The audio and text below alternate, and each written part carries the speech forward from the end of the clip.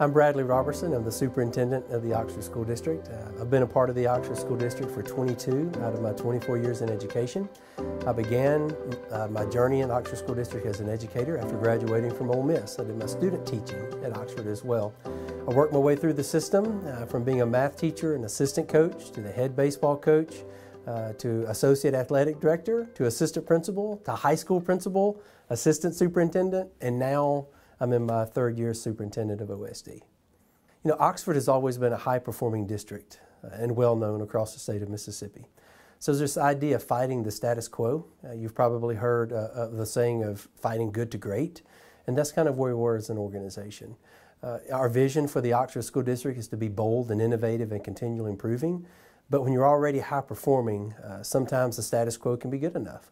So it's really about pushing our employees to be better. To get better at getting better every day of the journey. And another significant challenge that we have in the Oxford School District is we have a significant achievement gap. We have a large population of high-performing students, but we do have a part of our population that really struggles. And we owe it to them, every single one of them, to do everything that we can in our power to give them the opportunity to be successful after they leave the Oxford School District. And that's really what drives our continuous improvement journey. We are already a very high-performing district, right? So we needed a push. We needed a different lever to continually get better at what we were doing inside of our systems. You know, we were a completely autonomous system when I became superintendent, and we needed to be more aligned in our systems. We were operating, in some sense, as hope as being a strategy, simply because we are such a high-performing school district and have some very talented kids in our school system. And we needed to get away from hope being a strategy and understanding what was working and not working in our system and find ways to improve. And that's why I really engaged with student education when I became superintendent of the Oxford School District. It was this idea of systems alignment. There really wasn't a lot of low-hanging fruit of how to improve. So we really had to take a deep dive into our systems, into our processes, and make sure that we were utilizing all of our resources the best way that we possibly could to help every student achieve at high levels. We started with establishing the district level scorecard and then moving down to the school level scorecards. You know, my student coach Tim and I had lots of conversations about where to start, but I am a guy that loves action and I like to move quickly if possible, and there were several conversations where Tim had to slow me down. But because of wanting to see action or impact as quickly as possible, we started with the scorecard process. Establishing the district scorecard and the school level scorecards have been a tremendous support for us. You know, if you look back at our employee engagement surveys, you will see the significant impact that that's had, the developing scorecard process has had. 2 questions on the survey that we've seen significant gain are around students understanding their job expectations as an employee, and then, employees understanding their job expectations as employees, and then also our employees understanding the vision and mission and direction of the Oxford School District. And I think those 2 answers and the increase on the surveys of those 2 answers are directly tied to the development of our scorecard process. And we've seen student achievement gains ever since we started that process as well. Student education has been a partner, as well as Tim, our student coach. And the reason I've valued that partnership for the last 3 years is because student education is not a partner that always tells you what you want to hear. And that's been incredibly valuable. And I'm assuming that's the same way all throughout the organization, but I can certainly say that that's how Tim operates. In coaching me as a young superintendent in the profession, and also coaching us through the improvement process. And that's been invaluable to me. It does create this sense of creative tension inside of our organization that leads us to improvement. It's made us more self-aware of potholes, of areas of improvement that we've needed to address, and he hasn't sugarcoated those. But I think the real value of why that's acceptable inside of student education and with Tim is because he truly understands that the #1 asset that any organization has is its people. And he works incredibly hard to develop that relationship and to make sure that you understand that he is here not necessarily to promote an organization, but he is here to help you improve as an organization, because in his heart, it's all about the kids as well. And that's really what I valued in my relationship with Tim. And I will tell you today, Tim is not only our coach, he is a mentor to me, and he is a friend. So it extends well beyond just being a student coach with Tim. You know, he was a retired superintendent himself for 8 years, and being a young superintendent, he's been invaluable to me in helping me grow as the leader that I needed to be. And I can't overstate that enough. We have seen a significant increase in employee engagement across the Oxford School District in the last few years. And I believe what's had a significant impact on that has been, one, making sure that we are valuing our people. Empowering your people, those that are closest to the work, being problem focused and user-centered, is what we like to say in the Oxford School District, is how you improve employee engagement. And we were missing some tools, quite honestly, to do that.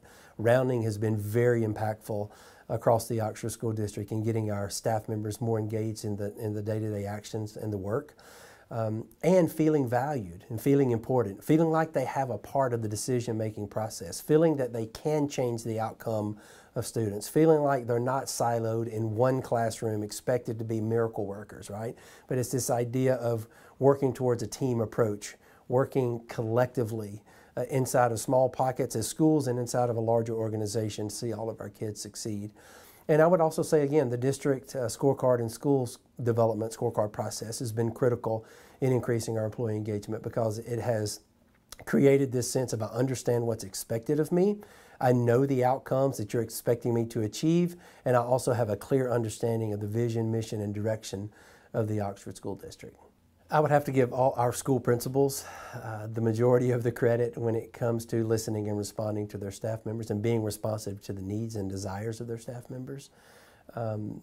They have utilized rounding perfectly to make sure that staff members have a significant amount of input when it comes to the decision-making process in the Oxford School District. One principal, Misa Presley at Bramlett Elementary School, she's even created a link, a communication link that goes on her weekly staff member report that she sends out on Fridays. And the link is just to a simple form. It's kind of like a rounding form, in case it's not formalized in a meeting face-to-face, that they can offer suggestions about things that aren't working, or things that are working well at Bramlett Elementary, things that may not be working well at Bramlett Elementary. What barriers are you facing? They submit that form. At the end of the week, she takes that form and creates a stoplight report about all of the actions that were submitted in the form. And this is a continually improving process that doesn't necessarily require a face-to-face meeting, but there's ongoing talk and conversation and using technology to do that about how we can improve Bramlett Elementary School. I just thought that was a neat way to incorporate rounding inside of a school setting, to whereas a face-to-face conversation may not always be an available option, which I think has been helpful. And honestly, it is a change idea. When we have our scorecard meetings, it is a change idea that I've expressed to other principals. It's a change idea that she's going to continue to implement at Bramlett, and also one that we will scale to other schools moving forward. So it's improvement science, improvement work at its best. Alignment in a school district is incredibly important. And why is it important? It's simple. Because without alignment, I believe there will be children that will not have the opportunity to succeed or to be successful. And we owe it to all children for the opportunity to succeed. We were primarily an autonomous system before I became superintendent, and we were successful as an autonomous system in a lot of ways.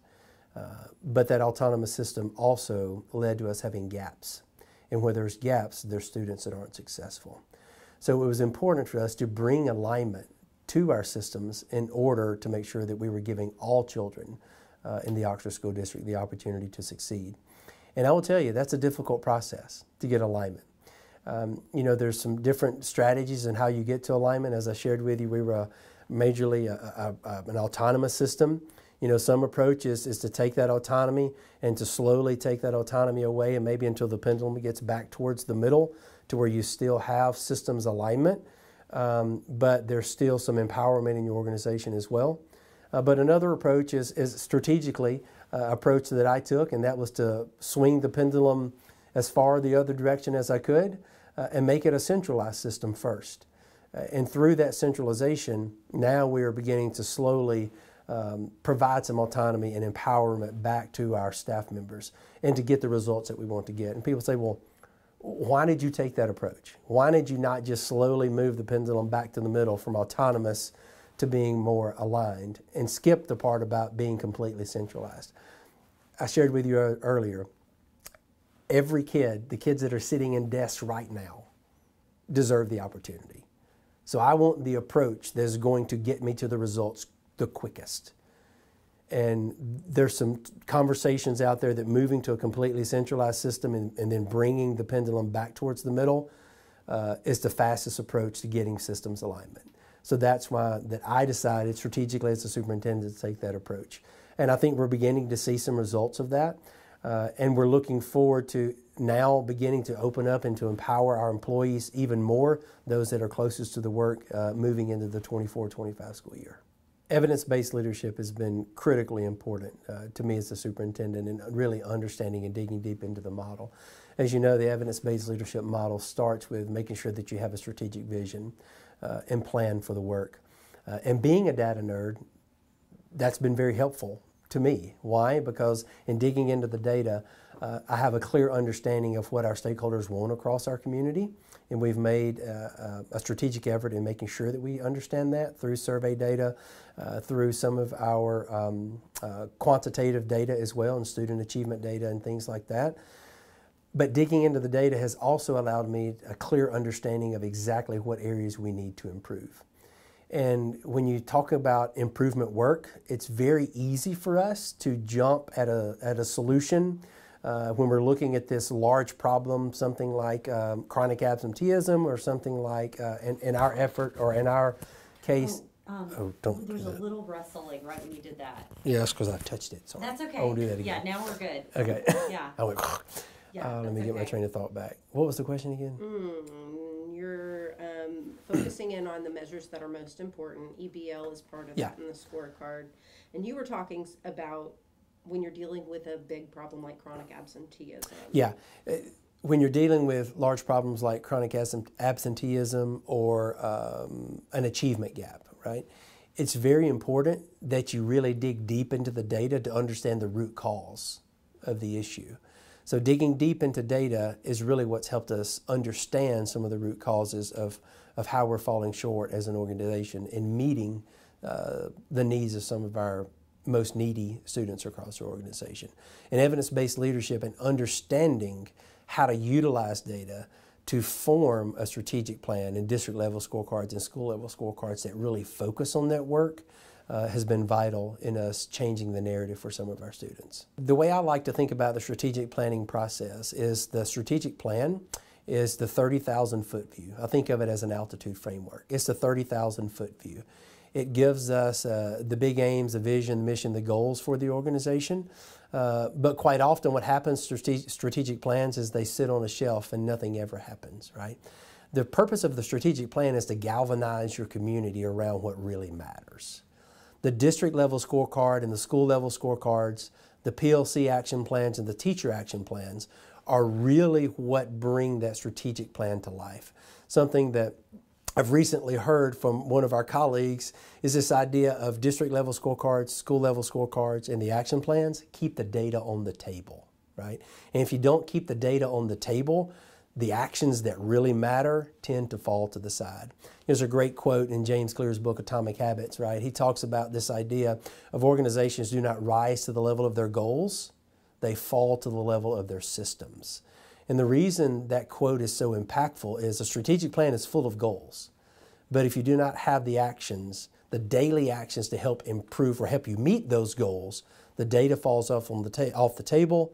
5 years down the line, you're exactly where you started. So that's why the scorecard process and the action plan process is so vital in bringing the strategic plan to life. Being a school district in a university town certainly has its pluses, but it also has its challenges. The way that I like to describe it is we have very high expectations in the Oxford School District from our community.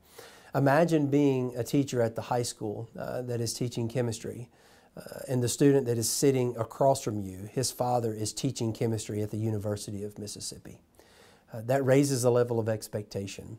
You better know what you're talking about. You better be on your P's and Q's.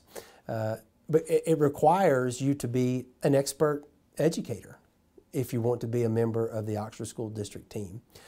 So again, that's both a blessing and a curse. A curse in one way, but a blessing in that we are required to have high expectations for our students in the Oxford School District, which is something that we strive to achieve. And I would also say, in being in a university town, we find ourselves pushing further beyond just this idea of academics. You know, we want to create students in the Oxford School District when they leave here that are college, career, and life ready. And we take that very seriously. Just a student leaving here academically proficient is not necessarily a student that can be successful in society. So how do we create that student in the Oxford School District is something that we've really been focusing on the last 2 or 3 years that I've been superintendent. I think our district services survey results are high because, one, I have been able to hire quality people, which again is the #1 asset that you have in any organization, to lead in those roles. You know, it's very easy as a central office to operate as an accountability arm, but the way that we should be operating is as an arm of support. And that's a tough balance sometimes. And we don't always get it right. But at our central office, our cabinet members, our main leaders and our executive team, they do a very good job as being a supportive arm for our building and school leaders. And I think that's easily recognized. They take the time to be in buildings, to be in schools, to have conversations, not just with principals and assistant principals, but with other staff members, and making sure that we are meeting the needs across our school system. So I think, you know, the main part of that answer would be we realize that there is a difference in being an accountability arm in the hierarchy of education, and we understand the value of being a supportive arm in our district office. There's significant research out there that talks about the impact that principals have on the success of a school in which they serve or in which they lead. So we're doing ourselves a disservice in organizations or school districts across the country if we're not spending adequate time developing our leaders and making sure that they're prepared to do what they're doing inside of the classroom. And one model that has really been missing, or one component that's really been missing in leadership development in education, has really been about understanding continuous improvement and how to get better at getting better each day inside of a school system.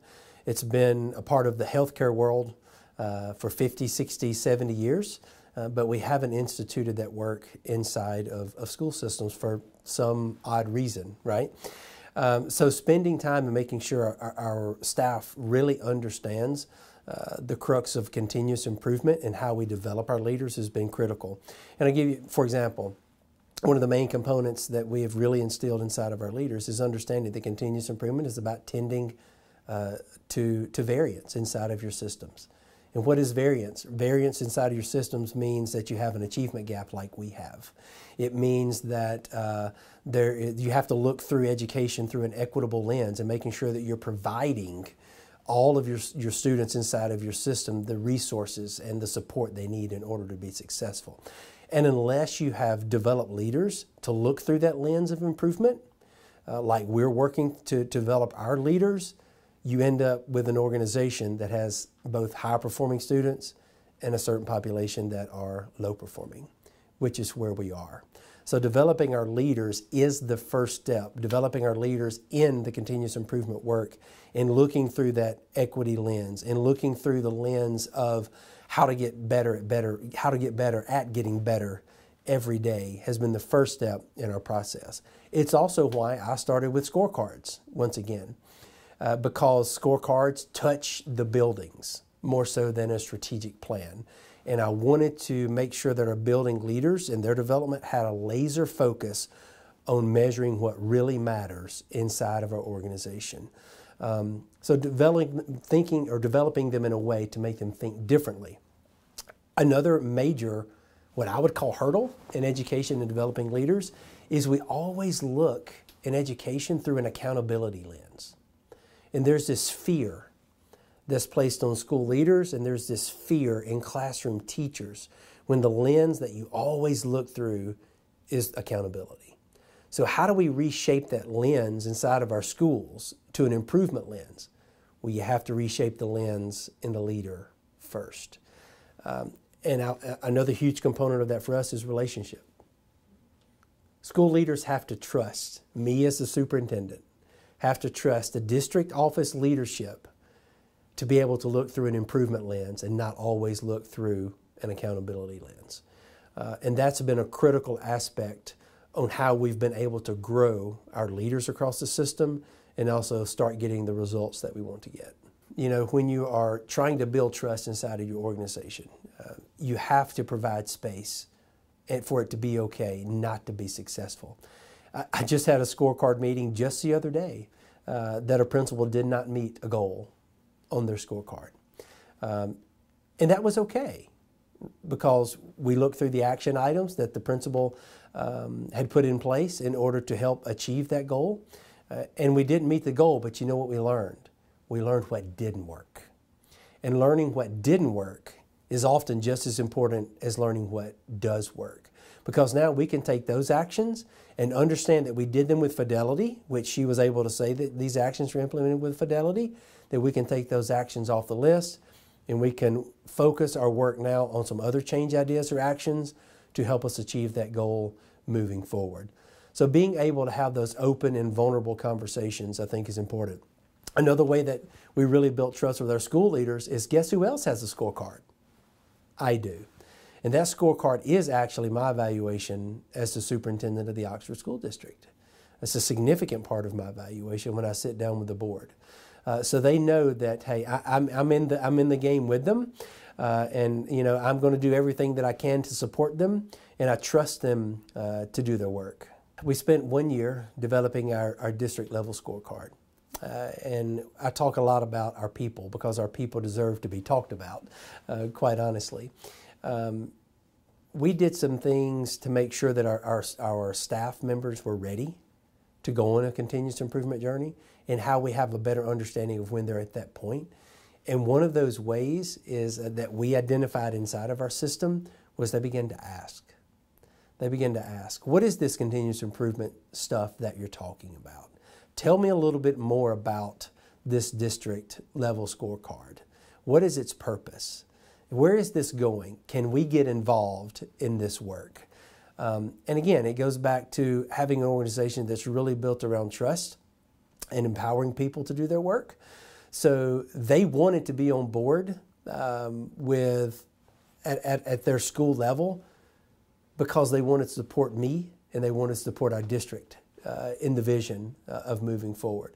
And that means a lot to me as a district leader to have people that want to impact and help not just our organization but me as their superintendent to do things that are going to make a difference in the lives of kids. The first thing that I would impart on any new superintendent that is working to move from good to great is the worst thing you can do is nothing. We see organizations that settle for the status quo. It would have been very easy for me to come into this Oxford School District position and already being a high-performing district and just settle for the status quo and do nothing and ride out being an A district each and every year until the day that I retired. So I would say in moving from good to great, the worst thing you can do as a new incoming superintendent is to do nothing. The second piece of advice I would give any new superintendent that already is in a high-performing district is to leverage and empower your people. As a superintendent, you think you know all of the answers. We're type A leaders. In a lot of cases, it's the reason that we've gotten where we are in sitting in superintendent's chairs. But we don't have all of the answers. And that's what continuous improvement is about. So I would say as quickly as you possibly can, find a way to empower the people that are closest to the work and allow them to do their jobs. And we tend to lose focus of that when you become a new superintendent because we're eager. We think we have all of the answers. We think that we can stand on this pedestal and move the organization ourselves with all of our own ideas that we have. And we forget sometimes to empower those that are closest to the work. And I guess and along that same line, I would say be problem focused and be user centered. Again, getting those closest to the work involved and